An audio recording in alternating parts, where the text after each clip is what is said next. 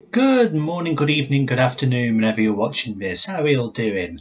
I thought I'd just drop this little video to explain that post that happened yesterday regarding a Patreon account. This is something that I am just experimenting with primarily, and it's there. It exists, and it is completely up to you if you want to contribute or not. There's no need, there's no rush or anything, but it's there just in case you think, oh, Film Decryptor's content is pretty good. I'd like to see them evolve one day. It's there as an experiment, just to see if, as an incentive, it works for whatever Patreon is for. So I'll just have a little blitz through the stuff that I've written on here, just to kind of make things as clear as possible. And I've tried to keep the tiers relatively low down, just because I don't want to be a burden on anybody, and I'm not in any horrific financial need for anything. So tier 1 subscriber, I had a little toying about as to what I would put in this, and I'm just going to keep it very simple. You'll get emailed just a general schedule of videos that I'm planning for the following month, basically. They might have dates attached to them, they might not, depending on the outcome of another tier, which we'll get to in a second.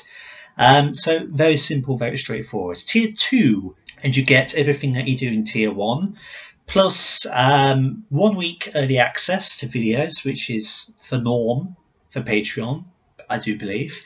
And then also you will get your name displayed via text on screen, just as like a shout out. And then the final tier, you get everything in the first 2 tiers, plus polls to decide the order of release. So that might influence the emails that you get from the schedules. I did experiment with that a couple months ago on the community tab to give you all the option as to what you'd like to see in what order.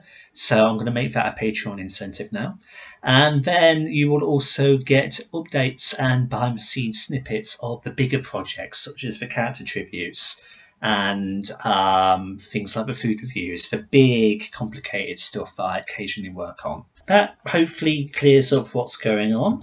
Not much is changing, in fact nothing is changing, and it's just a little something that if you feel like you can foresee yourself contributing to, then perfect. But if not, hey, that's fine. Glad you're all here anyway. I hope you're all enjoying the content that we make, and stick around, because, you know, one day, if this channel really jetsons off, then I plan on making the content a lot more grandiose than it currently is. Let us be honest, the reviews, they're good and all, they are very easy to do. They don't necessarily represent the future of the channel, but for the foreseeable, they're here to stay, and everything else is here to stay, as few and far between as certain elements are.